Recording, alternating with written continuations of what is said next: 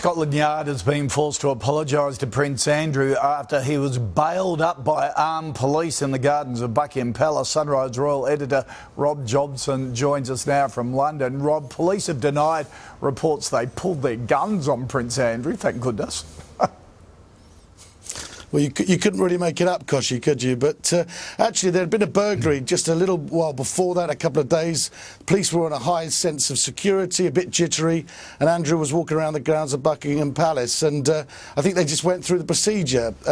It seems a bit daft, doesn't it, but they should recognise Prince Andrew, but at the same time, they have to follow their procedure, and he was wandering around in the grounds, and they challenged him to identify himself. So, Rob, was it the middle of the night? He was going around, was he scaling a drain pipe?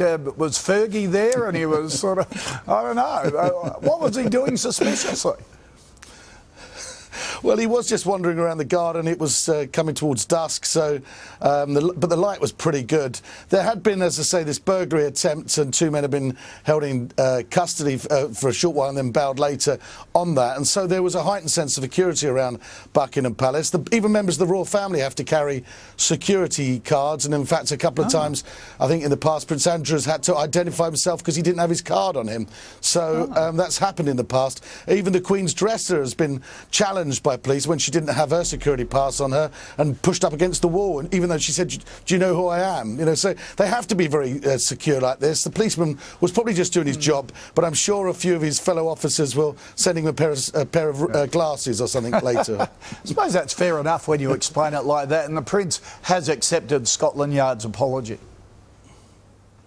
He has accepted the apology, but he was a bit sort of, I suppose, disgruntled with it, and said that, you know, he hopes for a nice walk in the grounds without being challenged again, such sort of thing. But I think in this instance, you know, we do have a state of terror alert here in London, as we do all around the world with Al Qaeda and other terror areas. Buckingham Palace, members of the royal family are, you know, are targets, so they have to be very, very careful. And I think they just were a bit overzealous this time.